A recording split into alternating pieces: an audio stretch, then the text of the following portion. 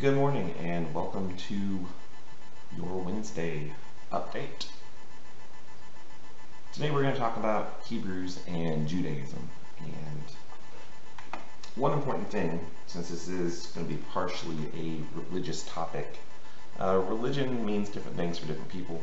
So if for some reason in this PowerPoint or in what I say it's something that you don't believe or don't agree with, just go with it. It'll be okay. But let's go over some background of Hebrews and Judaism.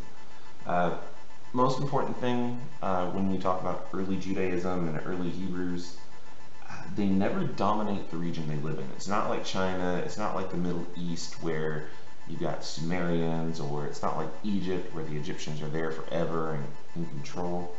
The people who are known as the Hebrews, they never dominate the region they live in. They don't do it politically, they don't do it militarily. They're kind of just there. But compared to the amount of power they had physically or politically, they have a huge impact on the world around us.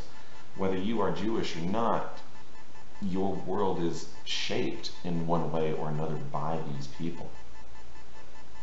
Now, according to traditions, Abraham was the patriarch, the founder of the Hebrews, and our best guess is he was probably Sumerian, probably from the city of Ur, and for whatever reason he decided somewhere between the years 1900 and 1500 to migrate to southern Syria.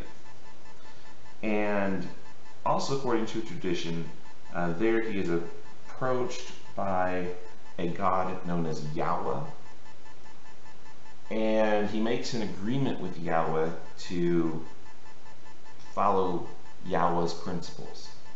And what made Yahweh different from a lot of the other gods in the area is Yahweh was a god that worked on the idea of righteousness.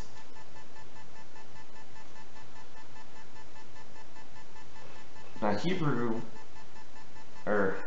Hebrews are a group of people who were probably polytheistic before this happens, and they don't instantly become monotheistic. There is almost like an internal struggle between being monotheistic and polytheistic. But Abraham, he's going to see the Hebrew people, he's going to see his people as being appointed by Yahweh to spread the message of righteousness. And the idea behind Abraham and this religion he is creating is a religion of purity and faith. And because their religion was so different than other religions in the area, the Hebrews were often separated from other people. Part of that was voluntarily because they wanted to try and keep their customs and their ideas pure, but also because outsiders didn't want to mess with them because they were so different.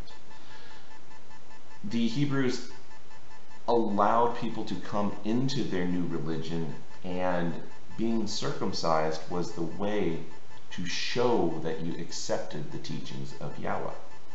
And over time, the Hebrews become known as the Israelites. According to tradition, Israelites, their name comes from the son of Abraham, Jacob, who changes his name to Israel. All right, moving on to Moses. This is a very famous story. A lot of people have heard it. Sometime around 1250 BC, according to tradition, the Hebrews become slaves in the new kingdom of Egypt. Now, historically speaking, there's no evidence of this. That doesn't mean it didn't happen, it just means that we haven't found evidence of it up to this point. But according to tradition, Moses becomes the leader of the Israelites sometime around 1250, and leads them into the Sinai desert. This is the story known as the Exodus, if you're familiar with the Christian Bible or even the Jewish Torah. Now, while the Israelites, while the Hebrews are roaming through the Sinai desert, Moses receives the law of Yahweh, better known as the Covenant or the Ten Commandments. And it's here that the Hebrews are going to become a monotheistic society instead of what was called a monolatry society. Monolatry might be a word you've never heard of before. It's a word that's not used very often, but what it basically means is the Hebrews prior to this, they primarily worshipped Yahweh, but they still recognized that other gods existed. But after the Ten Commandments are given to Moses, the Hebrews become a monotheistic society where they acknowledge only Yahweh and no other gods exist. Now, the other thing about the Ten Commandments is it's also the basic ethics system of Judaism. If you think about it, for the Ten Commandments, the first 4 commandments, they deal with the human obligations to Yahweh, but the other 6 are about relationships between people. You know, honor thy mother, honor thy father, don't steal. All of those are going to become the basic ethics of Judaism. Now, what are the actual basics of Judaism? Well, first of all, God and nature are separate. In other religions, the gods represented nature. You saw that in Sumeria with their gods. You see that in Egypt. You see that if you go to Roman mythology, Greek mythology. You see that in Norse mythology with Vikings. But in Judaism, God and nature are completely separate. Yahweh was seen as being above and superior to nature. Another basic of Judaism, God is a moral being. In other religions, gods are amoral. Just look at Zeus from Greek mythology, sleeping with women all over the place and causing trouble. In other religions, the gods are often capricious, meaning that they can change on a dime and change the way they feel, and they can go from one moment being helpful to vengeful. Well, in Judaism, they don't see Yahweh as doing that. Yahweh in Judaism is said to care about the actions of humans, where gods in other religions are kind of indifferent. For Judaism, ethical behavior is required, and there's no separation between the spiritual world and the material world. There is an afterlife in Judaism, but it's different than the Christian afterlife. It's different than the Islamic afterlife. And this week there is a reading about that, so you can learn a little bit more.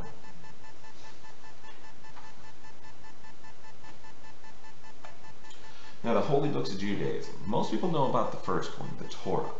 The Torah is also known as the Pentateuch, and it has the first 5 books of the Bible: Genesis, Exodus, Leviticus, Numbers, and Deuteronomy. And when you read the Torah, it's not just a religious book. It also has the history of the Jews, or the Hebrews, if you will. It tells you about their laws, it contains their poetry, and it really tells you about the culture. If you've ever read the Old Testament and you've seen so-and-so, son of so-and-so, son of what's his name, that's all of their genealogy being preserved. That's their history. The Torah is just a small part of what's known as the Jewish Bible, but that is the primary holy book. There is a second holy book that a lot of people don't know, and that's called the Talmud. The Talmud was written later, and it's the primary source of Jewish law and Jewish theology. And it's the studies, and it's the writings, and it's the teachings of the rabbi. And if you're curious what the word rabbi just means teacher. And the Talmud, it kind of breaks down to 2 parts. There's the Mishnah, which is the oral traditions. It's the oral teachings written down of the rabbi. And then the Gemara, which is where the rabbi have analyzed the Torah and provided their commentary. Now, one last slide here. And I guess this is a good time to do the word of the day, since I'm almost done. We're going to make the word of the day. Let's do something simple. Let's just do cat, C-A-T. I have a bunch of cats, so I'm going to use them. Today's word of the day is cat, C-A-T. Now, the word of the day from Monday and the word of the day of today, you'll answer those on the secret word quiz that I'll be opening up here as soon as I'm done with this video. But anyways, continuing on, what happens to the Israelites? The kingdom of Israel is divided into two different kingdoms. You've got the kingdom of Israel and the kingdom of Judah. The kingdom of Israel is destroyed by the Assyrians in 722 BC. The Assyrians, they just hacked and slashed their way across the world, basically. But the kingdom of Judah is going to exist until, I think it's 588 or 586 BC, somewhere around in there. And they're defeated by those Neo-Babylonians we talked about previously, or the Chaldeans, if you remember their alternate name, and they're taken as slaves. Now the Neo-Babylonians, they are defeated by the Persians, and it's the Persians who are going to free the Jews from captivity. Now some of the Jews are spread throughout the ancient world. They end up in Greece, they end up in what will become Rome. Some of them go back home to Israel, but when they get to Israel, they find that the first temple has been destroyed and they rebuild it. Alright, so that's your short whirlwind tour of Judaism. Throughout the semester we'll be talking about a couple of other religions, but that's just the first one of many. And that's not everything there is to know about Judaism, but it's enough to get you going. If you're interested in learning more, of course, you can research on your own. One last thing this week, in addition to all your other work that you have due, is your first reflection paper. And all you have to do for your first reflection paper is take one of the online readings from lesson 1, lesson 2, lesson 3, lesson 4. Give your personal reflection on it. It should be about 1.5 pages long, double spaced. In your first paragraph, just briefly tell me, this is the article I'm writing about, this is what it's about. And for the rest of it, tell me what you think of it.